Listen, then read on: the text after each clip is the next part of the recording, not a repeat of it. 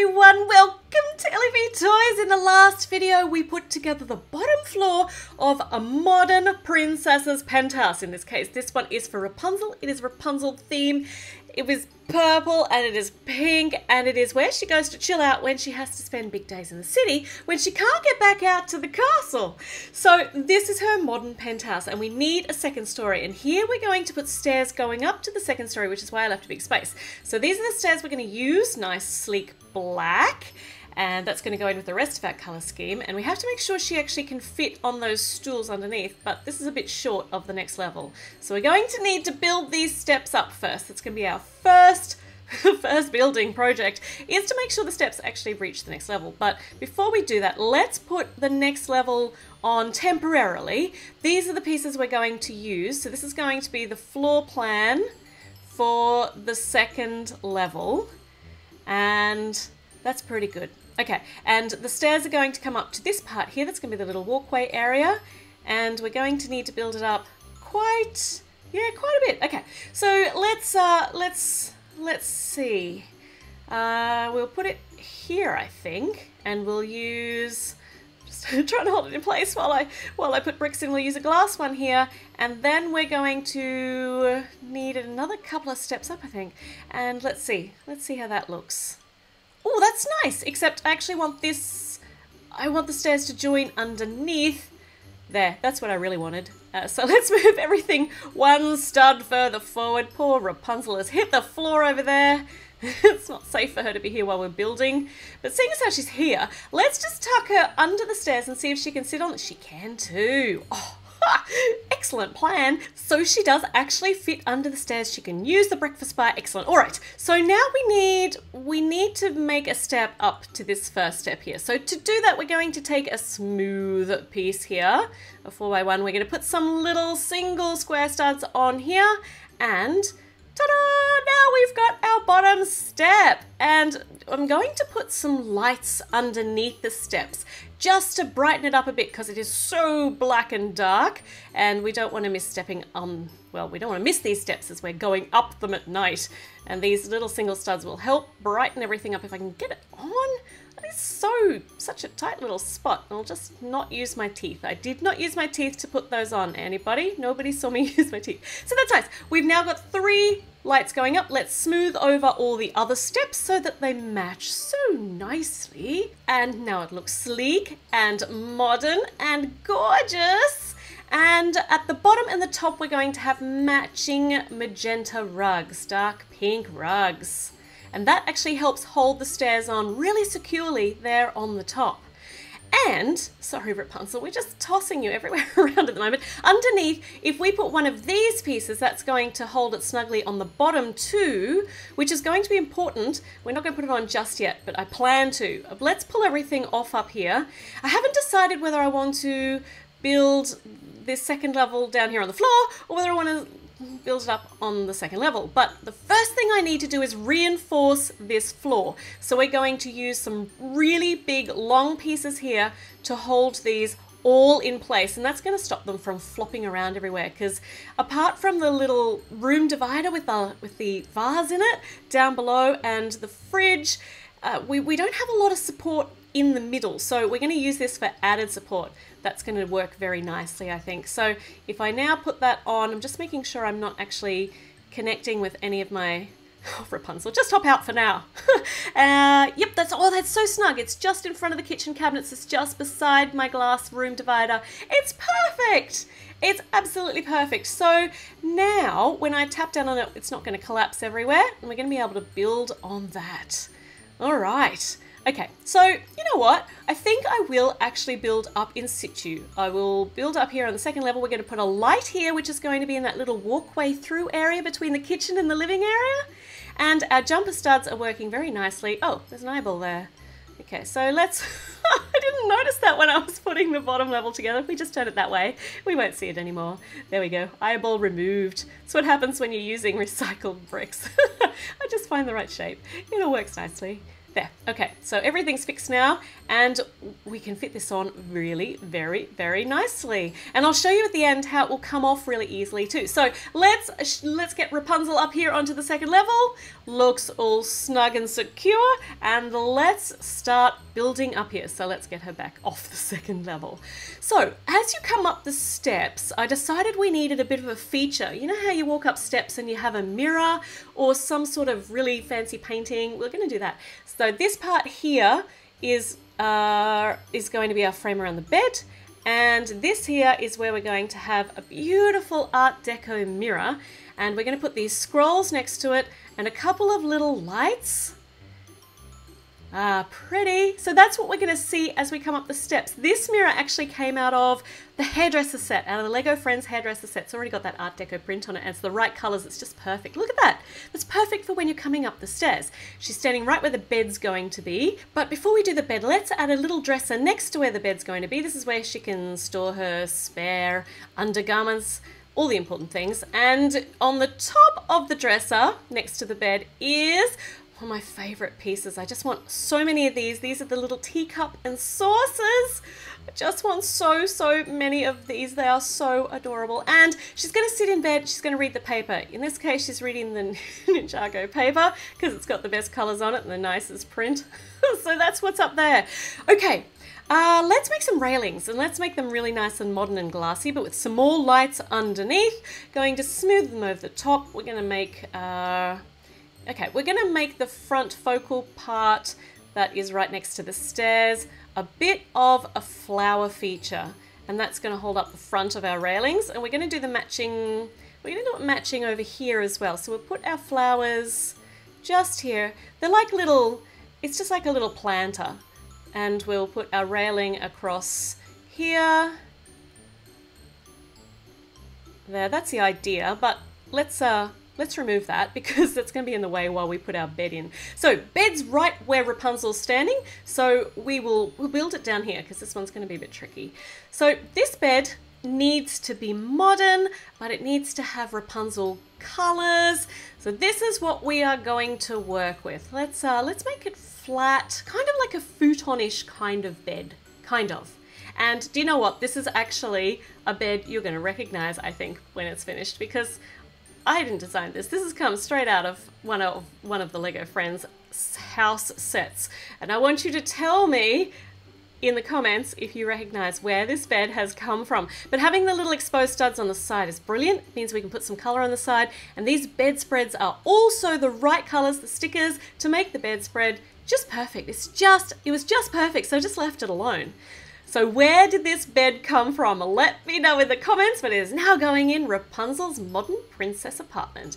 There we go, it fits perfectly. Now next to this, we need to make a partition to break up the bedroom from the bathroom. There's this little tiny space here to make the bathroom. It's not a lot, but she's only one person living in here. So partition, we need just a little bit of privacy, though she's alone, so she doesn't need a lot. But we're going to put some stained glass, translucent pieces here in some really nice colors. So we're going to use black, and we're going to use pink, and we're going to use purple as our striking colors to make a feature partition wall between the bedroom and the bathroom.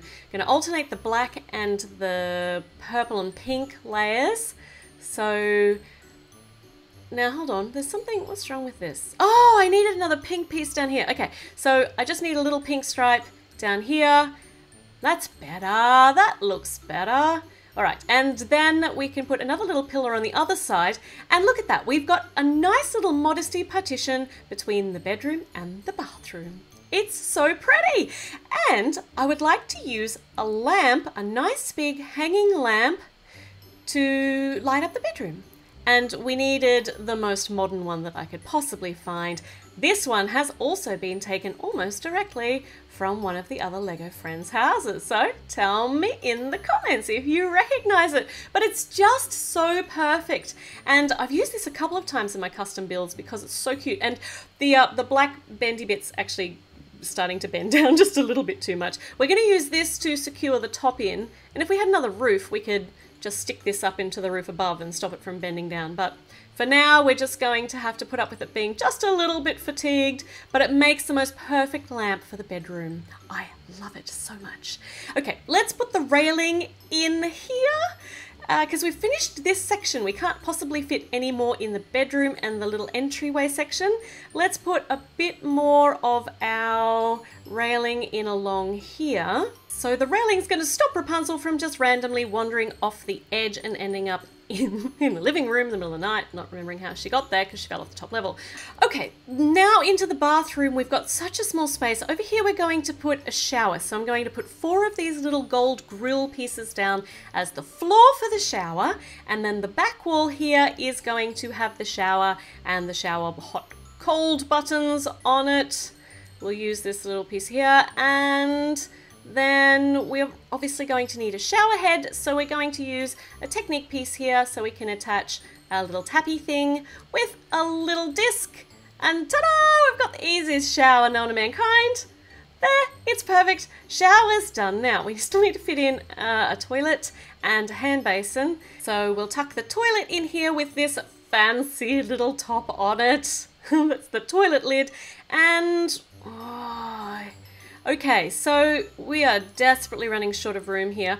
I want to tile, I know, we're going to tile the floor in white, and I might just move the toilet one more stud forwards, I think, because I have a plan, and if it's here, yeah, if it's, okay, so we'll put this smooth part in, toilet in, more smooth flooring. In fact, we're going to make the smooth flooring go all the way to the edge because I have a plan for how to make this room more accessible because it's really tiny, right? And it's going to be really hard to get your fingers in here to get the mini dolls into play. So we are going to make a swinging out door over here, or a wall. The wall's going to swing out. So we need that smooth part for it to swing out from. So let's build up here and put a hinge on there so that part of the wall will swing open, and that will have the basin on it, and that's going to give us more room to actually work with and play with. Let me see. Okay, so at the moment I'm building hanging in the air with the bricks hanging in the air, but this is so that I can actually see what I'm doing because I'm not very good at visualizing this and I have to actually just do it. And this part's going to be, oh, we can put her brush here, or her comb. Going to use this very fancy big comb. And she's of course going to need a mirror for this spot. Put it around that way because that's the nicer side of this mirror. And next to that, we're going to put the sink, but we need another little hinge on the top here to hold it really nice and strongly in place. Looks good. I love it when a plan comes together. Okay, bathroom sink, we're going to build it down here. Kind of, and see how I go, and then we'll take it up and attach it. So we're gonna have a nice big window so she can look out at the awesome view, because there's always an awesome view in the penthouse. Sink, squeezy soap of some sort, and of course she needs a tap. Okay, and I've got this little 90-degree piece here to make the legs of the sink, and because we need to build it up a bit, put a little bit of translucent on the front of it. That's to match what we already have up there, which is the other legs already hanging off the wall upstairs. I don't know whether that's going to quite work. I think I might have put some bits on wrong there. So let's just take it up, put it in place, and see that I did go wrong. Okay, so the idea was right. I just need to change my angle piece down there, my little 90-degree angle. And it needs to go not that way. It needs to go this way. So now I'm dropping everything. This is what happens when you try and build in the air. It doesn't work. But when you're making it up as you go along, it's pretty important that you can see what you're doing. For me anyway, because, you know, I have troubles. I have so many troubles. I'm dropping everything. Let's just do this. Let's put this part on here. Put it over here. That's the legs. That's looking better. We don't have this big blank space down the bottom anymore. And now if I put this little 2-piece down here, and then now it's in the right spot. Then we put our little translucent, transparent piece there. And look, legs of a sink, nice big sink. Good-o. Oh, look at that. Okay, and down here, I want to just build that up so that we've got our outside wall for the bathroom. Cool. And up here, we've got room for a shelf, so let's do it. Let's put a shelf up here. Now this should be nice and easy. I can figure this out. So let's put a little outlying shelf lined in pink, and it's got all of her important, beautiful beauty, face refreshant, hair conditioner-y stuff up on it, stored and displayed. Because why wouldn't you display it? Because it's also beautiful. This one's definitely perfume of some description. I wonder what fragrance Rapunzel would like. And underneath we can have a light so that it lights up the area underneath. Nice! So nice! Okay, and it still all goes in beautifully. And now I think we'll just check to make sure there is enough room. Rapunzel can have a shower. Squishy, but it works. And she can come and stand at the sink here. And she can go to the toilet. No, she can't. Okay, so she's going to have to she's going to have to sit on the toilet at a slightly strange angle. Let's just, if she just sits there, see, sometimes you just got to make do with the space that you have. Okay, oh, look at this star. That doesn't fit there. That's so sad. That just looks so good up there. Oh, all right, so I'll just put a flower up here. And now let's build up the outside. We're going to have a little matching partition with our stained glass pieces with the black and the alternating pink and purple. And pink and purple. Oh, hold on, that's too much pink in one spot. Let's just change how we're alternating it so that the purple is next to our little pink lotion bottle up there, because I had to put the flower up there instead of the gold star, which makes me sad, but I'll live. Okay, technique piece up the top, that's a plan for soon. But before we go to our soon part, we are going to strap all these pieces in with a line of color and a smooth white. So nice big line of the light purple here. And I'm starting to run low on our little flat pieces of light purple. And I also have to make sure that where I put them here, I don't go over the hinge so that it still opens. But at the moment, everything is still looking very, very wobbly. But don't worry, because we're going to strap it all in nice and securely with my white smooth pieces. So this one here is going to go over this big part there, make that nice and secure. Look at that, solid as a rock. And if we can, that one's going to wobble if we don't actually make sure we interconnect them all. And then we just need a 4 here, and let's just put the 2 here, and nice big long one there. There we go. The top part of the walls are done, and it's looking good. Now here I wanted a hanging basket of some sort, but I gave up on that idea because I just needed to make use of the space. So we're going to make just a hanging plant. We're going to just make some pretty plant here going on. This is kind of a little balcony area where she can come out on, and she can do the modern version of painting. Let's put some flowers on here first though, because I really wanted some plants in here. We've got to have lots and lots of plants. Just lots of pretty flowers, because she loves flowers. And because this wall swings out, we have a problem. I can't actually extend the wall, because if I put a wall next to it, then our swing doesn't work. So we're just going to have, like I said, a balcony kind of area so that I can have our swingable wall. So we're going to put a little plant pot down here with some more pretty plants in it. Going to just bring nature into the city. And of course we need a pink flower on the top of this because that's a perfect reason. All right, let's extend our little railing along here just to make sure it all looks pretty good when it's finished. More lights, more clear pieces. I'm going to start stocking up on clear pieces, I think, if we're going to do more of these modern builds. It's nice. And let's remove that because we still need to work in this area. So in here she's going to have, let me just decide where this is going to go best. I think here she's going to have an easel, but it's a modern day easel, so it's like a thinking board, you know, her working board, a graphic art board. So she's not working with a paintbrush, she's working with a whole heap of different mediums. But it's like an easel.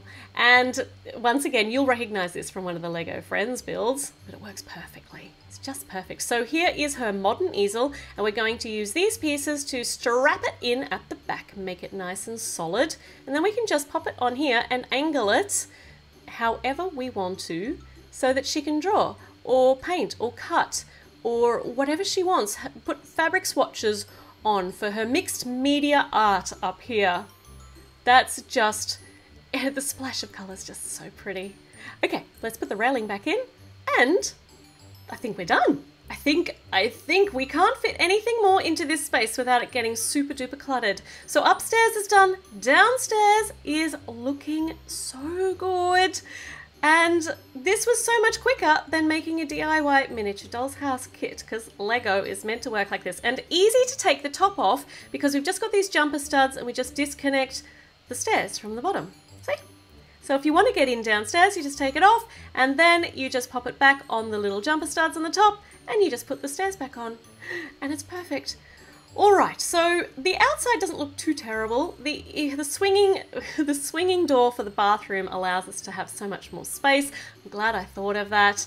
And it's all done. So I think all the princesses need a modern apartment. So who am I going to make the next one for? I mean, Rapunzel's having such a good time here, chilling out on her bed, drinking a cup of tea, reading about the latest news in Ninjago, and I think it's unfair that the other princesses have to live in castles. So let's make some for them, shall we? So make sure you subscribe, make sure you let me know who you think needs the next one, and I'll be back with a new video very, very soon. So I'll see you then. Bye!